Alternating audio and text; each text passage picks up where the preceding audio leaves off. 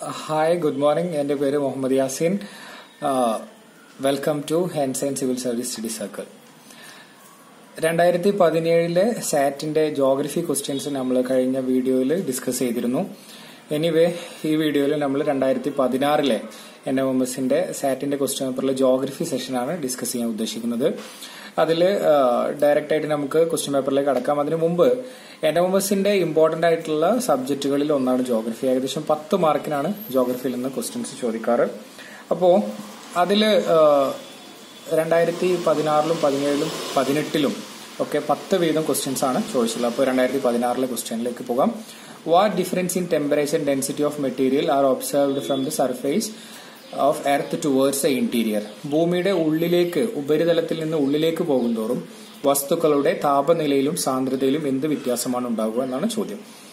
ഇതില് ഭൂമിയുടെ ടോട്ടൽ അവസ്ഥ എടുത്ത് നോക്കുകയാണെന്നുണ്ടെങ്കിൽ ഭൂമിയുടെ ഉള്ളിലേക്ക് പോകുന്തോറും 3 കാര്യങ്ങളിലാണ് വ്യത്യാസം വരിക. 1 ഡെൻസിറ്റി, 2 ടെമ്പറേച്ചർ, 3 പ്രഷർ. ഓക്കെ, അതില് ഭൂമിയുടെ ഉള്ളിലേക്ക് പോകുന്തോറും എന്ത് സംഭവിക്കുന്നു? ഡെൻസിറ്റി കൂടും, ടെമ്പറേച്ചർ കൂടും, പ്രഷറും കൂടും. DTP. ഓക്കെ, സാന്ദ്രത കൂടും, താപം കൂടും, മർദ്ദം കൂടും. ഈ 3 കാര്യങ്ങൾ എന്ത് ചെയ്യും? ഭൂമിയുടെ ഉള്ളിലേക്ക് പോകുന്തോറും വർദ്ധിക്കും. അപ്പോൾ ഓപ്ഷനിൽ പറഞ്ഞിട്ടുള്ളത് density, temperature increases, density decreases, temperature and density decreases, അതേപോലെ തന്നെ temperature increases, density increases, temperature and density increases. So option 4 is right. Okay, then നാലാമത്തെ question, continental crest is made up of. Continental crest ഉണ്ടാക്കിയിട്ടുള്ളത് എന്തുകൊണ്ടാണെന്ന് ചോദിച്ചിട്ടുള്ളത്. ഭൂമിയെ സംബന്ധിച്ചിടത്തോളം പ്രധാനമായിട്ടും 3 ലെയറുകളായിട്ടാണ് ഭൂമിയിൽ തരംതിരിച്ചിട്ട് ഭൂമിയുടെ ഇന്റീരിയർ. ഓക്കെ, അതിൽ ഫസ്റ്റ് ലെയർ ആണ് നമ്മളുടെ ക്രസ്റ്റ്, അതായത് ഭൂവൽക്കം, മാന്റിൽ തന്നെ മലയാളത്തിലും പറയാം, അതേപോലെ തന്നെ നമ്മുടെ കോർ, കാമ്പ്. ഓക്കെ, അപ്പോൾ ഈ 3 എണ്ണത്തിനും ഇതിന്റെ എന്താ പറയാ സബ് ഡിവിഷൻസും ഉണ്ട്. ഓക്കെ, അപ്പോൾ ഭൂവൽക്കത്തെ 2 തരംതിരിച്ചിട്ടുണ്ട്, വൻകര ഭൂവൽക്കം എന്നും സമുദ്ര ഭൂവൽക്കം എന്നും. അതിന് തന്നെ കോണ്ടിനെന്റൽ ക്രസ്റ്റും ഓഷ്യാനിക് ക്രസ്റ്റും. അപ്പോൾ അതിൽ ചോദിച്ചിട്ടുള്ളത് കോണ്ടിനെന്റൽ ക്രസ്റ്റ് അല്ലെങ്കിൽ വൻകര ഭൂവൽക്കം ഉണ്ടാക്കിയിട്ടുള്ളത് എന്തുകൊണ്ടാണെന്നാണ് ചോദിച്ചിട്ടുള്ളത്. ഓക്കെ, എന്തിനാൽ നിർമ്മിക്കപ്പെട്ടിരിക്കുന്നു? യെസ്. അപ്പോൾ അതില് ഓപ്ഷൻ 1 ആയിട്ട് പറയുന്നത് lighter materials mainly silicon and magnesium, heavier materials mainly silicon and aluminium, lighter materials mainly silicon and aluminium, heavier materials mainly nickel and iron. Simply നമുക്ക് 2 കാര്യങ്ങളെ എലിമിനേറ്റ് ചെയ്യാൻ പറ്റും. ഒന്ന് ഓപ്ഷൻ 1 എന്താ പറയാ, കനം കുറഞ്ഞ സിലിക്കണും മെഗ്നീഷ്യം. സിലിക്കണും മെഗ്നീഷ്യം കൊണ്ട്, അതായത് സിമ എന്ന് പറയുന്നത് എന്താണ്? സമുദ്ര ഭൂവൽക്കമാണ്, അല്ലെങ്കിൽ ഓഷ്യാനിക് ക്രസ്റ്റ് ആണ്, കോണ്ടിനെന്റൽ ക്രസ്റ്റ് അല്ല. അതേപോലെ തന്നെ 4ാമത്തെ ഓപ്ഷനും heavier materials mainly nickel and iron. നിഫെ എന്ന് പറയുന്ന അയണിന്റെ ഫെറം എന്ന് പറയുന്നത് എന്താണ്? നിഫെ എന്ന് പറയുന്നത് എന്താണ്? കാമ്പ്, അതല്ലെങ്കിൽ കോറിനെ വിളിക്കുന്ന മറ്റൊരു പേര്, അതിന്റെ കോമ്പോസിഷൻ ആണ്. ഓക്കെ, അപ്പൊ അത് ഓപ്ഷൻ 1 അല്ല, ഓപ്ഷൻ 4 അല്ല. Then heavier materials mainly silicon and aluminium, heavier materials mainly lighter materials mainly silicon and aluminium എന്നുള്ള ഓപ്ഷൻ 2 and 3 ആണ് ഇനി ചോദിച്ചിട്ടുള്ളത്. അപ്പോൾ അതില് നമുക്ക് മനസ്സിലാക്കേണ്ട ഒരു കാര്യം എന്താ വെച്ചിട്ടുണ്ടെങ്കിൽ 2 ഡെൻസിറ്റികളെ വെച്ച് നോക്കുകയാണ്. ഇപ്പോൾ ഒരു ഡെൻസിറ്റിയുള്ള 2 ഡെൻസിറ്റിയിലുള്ള ഡിഫറെന്റ് ഡെൻസിറ്റിയിലുള്ള 2 പദാർത്ഥങ്ങളാണെന്നുണ്ടെങ്കിൽ ഡെൻസിറ്റി കൂടിയവ എന്ത് ചെയ്യും? ഉള്ളിലേക്ക് താഴ്ന്നു പോകും. ഓക്കെ, നോർമലി വെയിറ്റ് കൂടി, ഇപ്പോൾ സമുദ്ര ഭൂവൽക്കത്തിന്റെയും വൻകര ഭൂവൽക്കത്തിന്റെയും കേസ് എടുത്ത് നോക്കുകയാണെങ്കിൽ സമുദ്ര ഭൂവൽക്കത്തിന് എന്താണ്? കനം കൂടുതലാണ്, ഡെൻസിറ്റി. വൻകര ഭൂവൽക്കത്തിന് കനം കൂടുതലും ഡെൻസിറ്റി കുറവാണ്. അതേപോലെ തന്നെ വൻകര ഭൂവൽക്കം എന്ന് പറഞ്ഞാൽ കോണ്ടിനെന്റൽ ക്രസ്റ്റ്. ഓഷ്യാനിക് ക്രസ്റ്റിന്, അതായത് സമുദ്ര ഭൂവൽക്കത്തിന് ഡെൻസിറ്റി കൂടുതലും അതേപോലെ തന്നെ കനം കുറവുമാണ്, കട്ടി കുറവാണ്. ഏകദേശം 5 കിലോമീറ്റർ മാത്രമേ അതിന് തിക്നെസ് ഉള്ളൂ. അപ്പോൾ ഇതിൽ പ്രധാനമായിട്ട് നമുക്ക് പറയുകയാണെന്നുണ്ടെങ്കിൽ we can directly go to the option 2, heavier materials. ഭാരം കൂടിയ അലുമിനിയത്തിന്റെയും മെഗ്നീഷ്യത്തിന്റെയും അലുമിനിയത്തിന്റെയും സിലിക്കന്റെയും കണ്ടന്റ് കൊണ്ട്, അതായത് സിയാൽ എന്നുള്ളതിന് കൊണ്ടാണ് എന്തുണ്ടാക്കിയിട്ടുള്ളത്? കോണ്ടിനെന്റൽ ക്രസ്റ്റ്, അതായത് വൻകര ഭൂവൽക്കം ഉണ്ടാക്കിയിട്ടുള്ളത്. ഇതിൽ ഇനി 15ാമത്തെ ക്വസ്റ്റ്യൻ പറയുന്നത് identify the method of representing map scale that is helpful while എൻലാർജിംഗ് and reducing maps. പ്രധാനമായിട്ടുള്ള 4 തരത്തിലുള്ള രീതിയിൽ എങ്ങനെയൊക്കെയാണ് മാപ്പിന്റെ തോതുകൾ മാറ്റം വരുത്തുക എന്നുള്ളതാണ് നമുക്ക് തന്നിട്ടുള്ളത്. അപ്പോൾ എങ്ങനെയാണ് ഒരു മാപ്പിനെ എൻലാർജ് ചെയ്യുകയാണെങ്കിൽ റെഡ്യൂസ് ചെയ്യുകയാണെങ്കിൽ നമുക്ക് ഏത് രീതിയാണ് ഗുണകരം എന്നുള്ളതാണ് ചോദിച്ചിട്ടുള്ളത്. അതിൽ ഓപ്ഷൻ 3 റെപ്രസെന്റേറ്റീവ് ഫ്രാക്ഷൻ. ഇത് 8ാം ക്ലാസ്സിലെ പാർട്ട് 2 വരുന്ന ഒരു ടോപ്പിക്കാണ്. അപ്പോൾ അതിൽ റെപ്രസെന്റേറ്റീവ് ഫ്രാക്ഷൻ ആണ് അതിന്റെ ആൻസർ ആയിട്ട് വരുന്നത്. അതേപോലെ തന്നെ 16ാമത്തെ question, red lines in the map indicates road, power lines, canal, boundaries. എന്താണ് റെഡ് ലൈൻസ്? ഞാൻ കഴിഞ്ഞ വീഡിയോയിൽ നമ്മൾ ചേർക്കാന്ന് പറഞ്ഞിരുന്നു, ബട്ട് മിസ്റ്റേക്കൻലി അത് മിസ്സായി പോയി. എനിവേ ഈ വീഡിയോയിൽ അത് സ്ലൈഡിൽ കൊടുത്തിരിക്കും. റോഡാണ്, ഡിഫറെന്റ് ആയിട്ടുള്ള കളേഴ്സ്, ഡിഫറെന്റ് ആയിട്ടുള്ള കാര്യങ്ങൾ മാപ്പിൽ നമ്മൾ യൂസ് ചെയ്യുന്നത്.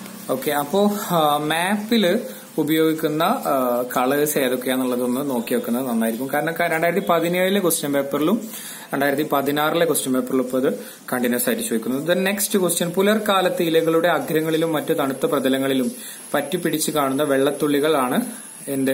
The water droplets usually found on the leaf blades on and other called surface in the early mornings. ഇപ്പോ രാവിലെ ഒരുപാട് രാവിലെ നേരത്തെ നമ്മൾ ചെടികളുടെ മുകളിലൊക്കെ എന്തുണ്ടാവും? അപ്പോ ചെടികളുടെ മുകളിൽ എന്തുണ്ടാവും? ഒരുപാട് വെള്ളത്തുള്ളികളൊക്കെ രാവിലെ ചെടികളുടെ മുകളിലൊക്കെ കാണും. അപ്പൊ അതെന്താന്ന് ചോദിച്ചിട്ടുണ്ട്. ഹിമം, തുഷാരം, മഞ്ഞ്, പുകമഞ്ഞ് എന്ന് ഫ്രോസ്റ്റ്, ഡ്യൂ, മിസ്റ്റ്, ഫോഗ്. ഇത് നമ്മുടെ 7ാം ക്ലാസ്സിലെ അവസാനത്തെ ചാപ്റ്ററിലുള്ള കാര്യങ്ങളാണ്. അപ്പോ 7ാം ക്ലാസ്സിലെ പുസ്തകത്തിലൂടെ ഒന്ന് പോകുന്നത് വളരെയധികം നന്നായിരിക്കും. അപ്പോൾ ഇതിൽ ആൻസർ വരുന്നത് ഡ്യൂ ആണ്. ഡ്യൂ ആയിട്ട് നമ്മളുടെ ചെറിയ ഇലകളുടെ അഗ്രങ്ങളിലൊക്കെ ചെറിയ വെള്ളത്തുള്ളികൾ ഇങ്ങനെ കാണും. അതിനാണ് തുഷാരം എന്ന് വിളിക്കുന്നത്. ഓക്കെ,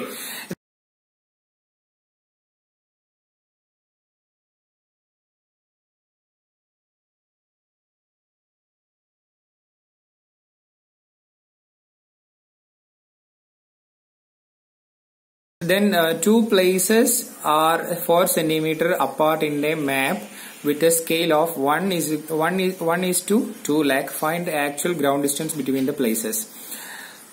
ഒരു ഭൂപടത്തിൽ 2 സ്ഥലങ്ങൾ തമ്മിലുള്ള അകലം 4 സെന്റിമീറ്റർ ആണ്. ആ ഭൂപടത്തിന്റെ സ്കെയിൽ എന്ന് പറയുന്നത് എന്താണ്? അപ്പോ ഇതിന്റെ തോത് എന്താണ്? 1:2 ലക്ഷം എന്നുള്ളതാണ്. അപ്പൊ 4 സെന്റിമീറ്റർ അകലുണ്ടെന്ന് പറയുമ്പോൾ എത്ര കിലോമീറ്റർ ആണ് ആക്ച്വലി ഉദ്ദേശിക്കുന്നത്? 2 lakh സെന്റിമീറ്റർ എന്ന് പറഞ്ഞു കഴിഞ്ഞാൽ വി ഹാവ് 2 കിലോമീറ്റർ. അപ്പോ 1 സെന്റിമീറ്ററിന് 2 ലക്ഷം സെന്റിമീറ്റർ എന്നാണ് പറയുന്നത്. 2 ലക്ഷം എന്ന് പറഞ്ഞു കഴിഞ്ഞാൽ 2 കിലോമീറ്റർ. അപ്പൊ 4 സെന്റിമീറ്റർ നോർമലി 8 കിലോമീറ്റർ ആയിരിക്കും അതിന്റെ ആൻസർ ആയിട്ടുണ്ടാവും. അപ്പോ 8 കിലോമീറ്റർ 4 × 2 ലക്ഷം നോക്കി കഴിഞ്ഞാൽ normally we will get option 3, 8 kilometre. Okay, the thickest layer of the earth is. Next question 19ാമത്തെ, ഏറ്റവും ഖനമുള്ള ഭൗമപാളിയാണ്. അപ്പോൾ എങ്ങനെയാണ് ഈ ഖനം അടിസ്ഥാനപ്പെടുത്തുന്നത് വെച്ചിട്ടുണ്ടെങ്കിൽ നമുക്ക് പ്രധാനമായിട്ടും 3 ലെയറുകളാണുള്ളത്. നേരത്തെ പറഞ്ഞു, ഭൂവൽക്കം ഉണ്ട്, മാന്റിൽ ഉണ്ട്, കാമ്പ് ഉണ്ട്. അതായത് കോണ്ടിനെന്റൽ ക്രസ്റ്റ് ഉണ്ട്, മാന്റിൽ ഉണ്ട്, കോർ ഉണ്ട്. ഓക്കെ, അപ്പോ കാമ്പിന് എത്ര കിലോമീറ്റർ ആണ്, മാന്റിലിന് എത്ര കിലോമീറ്റർ ആണ്, ഭൂവൽക്കം എത്ര കിലോമീറ്റർ ആണ്? നമ്മൾ ആ ചിത്രം ഒന്ന് വരച്ചു വെക്കുക. ചിത്രം വരച്ചു വെച്ചതിന് ശേഷം നമ്മൾ ക്രസ്റ്റ്, അതായത് ഭൂവൽക്കത്തിന് ഏകദേശം 40 കിലോമീറ്റർ ആണ് എന്ത് വരുന്നത്? തിക്നെസ്, കട്ടി വരുന്നത്. ഓക്കെ, കനമുള്ളത്. ഓക്കെ, അപ്പൊ ഏറ്റവും കനം കുറഞ്ഞ ഭൗമപാളിയാണ് എന്ത്? നമ്മളുടെ ഭൂവൽക്കം അല്ലെങ്കിൽ ക്രസ്റ്റ് എന്ന് പറയും. ദെൻ മാന്റില് ഏകദേശം 2900 കിലോമീറ്റർ വരെ ഉണ്ട്. 2900 കിലോമീറ്റർ വരെയാണ് എന്തുള്ളത്? മാന്റിലുള്ളത്. ഓക്കെ, ദെൻ ഭൂമിയുടെ റേഡിയസ് നമുക്കറിയാം 6371 കിലോമീറ്റർ ആണ് ഒരു ഐഡിയൽ കേസിൽ, അല്ലെങ്കിൽ 6400 എന്നുള്ളതാണ് നമ്മൾ എടുക്കുക. ഓക്കെ, അപ്പൊ നമുക്ക് ഇതിന് മൈനസ് ചെയ്ത് കഴിഞ്ഞാൽ നമുക്ക് കിട്ടും 6371 മൈനസ് 2900 ചെയ്ത് നോക്കിക്കഴിഞ്ഞാൽ നമുക്ക് എത്ര കിട്ടും? ഏകദേശം 3471 കിലോമീറ്റർ എന്തായിട്ട് കിട്ടും? കോറിന്റെ കട്ടിയായിട്ട്, തിക്നെസ് ആയിട്ട് കിട്ടും. അപ്പോ ഏറ്റവും കൂടിയിട്ടുള്ളത് ഇപ്പോ 3 എടുത്ത് നോക്കുക. ക്രസ്റ്റ് ആണെങ്കിൽ 40 കിലോമീറ്റർ വരെ, മാന്റിലാണെന്നുണ്ടെങ്കിൽ ഈ 40 കിലോമീറ്റർ ഉൾപ്പെട്ട 2900 കിലോമീറ്റർ വരെ. ദെൻ അത് കഴിഞ്ഞിട്ട് 6371 ബാക്കി 3471 കിലോമീറ്റർ എന്താണ്? നമ്മുടെ കോറാണ്. അപ്പൊ ആ കോർ എത്ര കിലോമീറ്റർ ഉണ്ടെന്ന് വെച്ച് കഴിഞ്ഞാൽ 3471 കിലോമീറ്റർ ആണ്. അപ്പൊ ഏറ്റവും കട്ടിയുള്ള ഭൗമപാളിയാണ് എന്ത്? നമ്മുടെ കോർ എന്ന് പറയുന്നത്. ഓക്കെ, ലിത്തോസ്ഫിയർ എന്ന് പറയുമ്പോൾ എന്താണ്? നമ്മളുടെ ക്രസ്റ്റും അതേപോലെ തന്നെ അപ്പർ മാന്റിലും, ഭൂവൽക്കവും അതേപോലെ തന്നെ ഉപരി മാന്റിലും കൂടി ചേർന്ന ഭാഗമാണ് ലിത്തോസ്ഫിയർ അല്ലെങ്കിൽ ശിലാമണ്ഡലം എന്ന് പറയുന്നത്. ഓക്കെ, അപ്പോ ഇതിലെ answer 1. Okay, then 20ാമത്തെ question, distance between any 2 latitude is. ലാറ്റിറ്റ്യൂഡിനെ കുറിച്ചിട്ടാണ് ചോദിച്ചത്. ലാറ്റിറ്റ്യൂഡ് എന്ന് പറഞ്ഞാൽ അക്ഷാംശരേഖ. അക്ഷാംശരേഖ ഭൂമിയെ 2ആയിട്ട് ഡിവൈഡ് ചെയ്യുന്നു എന്ന് പറഞ്ഞിട്ട് 2016 ഒരു ക്വസ്റ്റ്യനിൽ നമ്മൾ 17 ഒരു ക്വസ്റ്റ്യനിൽ ഉണ്ടായിരുന്നു. ഇതിപ്പോ 16 എന്താ ചോദിച്ചിട്ടുള്ള ലാറ്റിറ്റ്യൂഡ് എന്ന് പറഞ്ഞിട്ടുണ്ടെന്നുണ്ടെങ്കിൽ മാക്സിമം മറ്റ് മിഡ് ലാറ്റിറ്റ്യൂഡ്സ്. മധ്യ അക്ഷാംശങ്ങളിൽ ഏറ്റവും കൂടുതലായിരിക്കും. രണ്ട് അക്ഷാംശങ്ങൾ തമ്മിൽ അകലം ഒരിക്കലുമല്ല. അക്ഷാംശങ്ങൾ എല്ലായിടത്തും ഒരേ അകലം പാരലലാണ്. പാരലൽസ് ഓഫ് ലാറ്റിറ്റ്യൂഡ് എന്നാണ് സർക്കിൾ അല്ലെ, പാരലൽ സർക്കിൾസ് ഓഫ് ലാറ്റിറ്റ്യൂഡ് എന്നാണ് നമ്മൾ പറയുന്നത്. അപ്പൊ എന്താണ്, ഒരേ അകലങ്ങൾ കൃത്യമായിട്ട് പാലിക്കുന്നുണ്ട്. മാക്സിമം മിഡ് ലാറ്റിറ്റ്യൂഡ്സിലൊന്നും അല്ല. ഓപ്ഷൻ 1 തെറ്റാണ്. ഡിക്രീസസ് ടുവേർഡ്സ് പോൾസ് അങ്ങനെയില്ല. പോൾസിലേക്ക് പോകുന്നതോറും എന്ത് ചെയ്യുന്നില്ല, രണ്ട് അക്ഷാംശങ്ങൾ തമ്മിലുള്ള അകലം കുറയുന്നില്ല. അതേപോലെ തന്നെ നാലാമത്തത് പറഞ്ഞ ഇൻക്രീസ് ടുവേർഡ്സ് പോൾസ് അങ്ങനെയും ഇല്ല. എല്ലാം സെയിം എവരിവർ, എല്ലായിടത്തും ഒരേപോലെ ആയിരിക്കും എന്ത്, ലാറ്റിറ്റ്യൂഡുകൾ തമ്മിലുള്ള അകലം. അപ്പോ ഓപ്ഷൻ 3 ആണ് അതിന്റെ ആൻസർ. അതിൽ അടുത്തതായിട്ട് ഒരു ഫാക്ട് ഓറിയന്റഡ് ആയിട്ടുള്ള ഒരു ക്വസ്റ്റ്യൻ ആണ്. ഇന്ത്യയുടെ ഭൂവിസ്തൃതി എത്രയാണെന്ന് ചോദിച്ചു. The aerial extent of India is. ഇതിൽ സിമ്പിൾ ആയിട്ട് നമ്മൾ നാലാമത്തെ ഓപ്ഷൻ ആണ് ഇതിന്റെ ആൻസർ. 3.28 മില്യൺ കിലോമീറ്റർ സ്ക്വയർ, ചതുരശ്ര ഏകദേശം 3.8 ദശലക്ഷം ചതുരശ്ര കിലോമീറ്റർ ആണ് നമ്മുടെ ഭൂമി, ഇന്ത്യയുടെ ഏരിയൽ എക്സ്റ്റെന്റ്, ഇന്ത്യയുടെ ഭൂവിസ്തൃതി. Okay, next question 22ാമത്തെ question. Basalt എന്ന ശില രൂപം കൊള്ളുന്നത്. Basalt is a rock formed by lithification of sediments. അങ്ങനെ ലിത്തിഫിക്കേഷൻ ഓഫ് സെഡിമെന്റ്സ് പറഞ്ഞിട്ടുണ്ടെങ്കിൽ സെഡിമെന്റ്സ് കട്ട പിടിച്ചുണ്ടാവുന്നതാണ് സെഡിമെന്റ് റോക്ക്. ഒരിക്കലും ബസാൾട്ട് എന്ന് പറയുന്നത് എന്താണ്, ഗ്രാനൈറ്റും ബസാൾട്ടും ഇഗ്നിയസ് റോക്സിന്റെ, അതായത് നമ്മുടെ ആഗ്നേയശിലകളുടെ ഉദാഹരണമാണ്. അപ്പോ sedimentary റോക്കാണ് ലിത്തിഫിക്കേഷൻ സംഭവിച്ചിട്ടുണ്ടാവുക. The burial of living organism, ജീവജാലങ്ങൾ മണ്ണിനടിയിൽ അകപ്പെട്ടിട്ടാണ് ഫോസിൽ ഉണ്ടാവുക, അല്ലാണ്ട് ബസാൾട്ട് അല്ല. മെറ്റാമോർഫിസം ഓഫ് അതർ റോക്സ്, മറ്റു ശിലകളുടെ കായാന്തരീകരണത്തിലൂടെ അല്ല, ഒരിക്കലും അല്ല. മറ്റു ശിലകൾ അത് മെറ്റാമോർഫിക് റോക്സ് ആണ്. Okay, the cooling of lava തണുത്തുറഞ്ഞ്. അപ്പോ ഗ്രാനൈറ്റും ബസാൾട്ട് പോലെയുള്ള രണ്ട് ശിലകൾ ഉണ്ടാവുന്നത് എങ്ങനെയാണ്, ദ കൂളിംഗ് ഓഫ് ലാവ തണുത്തുറഞ്ഞിട്ടാണ് ഉണ്ടാവുന്നത്. അപ്പൊ ഇത്രയുമാണ് 10 ക്വസ്റ്റ്യൻസ് നമ്മളെ 2016 NMMS SAT ചോദിച്ചിട്ടുള്ള ജോഗ്രഫിയുടെ പോർഷനിൽ ചോദിച്ചിട്ടുള്ള ക്വസ്റ്റ്യൻസ്. സോ റിവൈസ് ചെയ്യുക മാക്സിമം. അതേപോലെ തന്നെ 8ാം ക്ലാസ്സിലെ പുസ്തകത്തിലും 7ാം ക്ലാസ്സിലെ പുസ്തകം കംപ്ലീറ്റ് നിങ്ങളുടെ ഒരു മൈൻഡിൽ ഉണ്ടാവണം. നമ്മൾ ഓരോ ക്വസ്റ്റ്യൻ വായിക്കുമ്പോൾ ഡിഫറെന്റ് ആയിട്ടുള്ള കാര്യങ്ങളാണ് ചോദിക്കുന്നത്.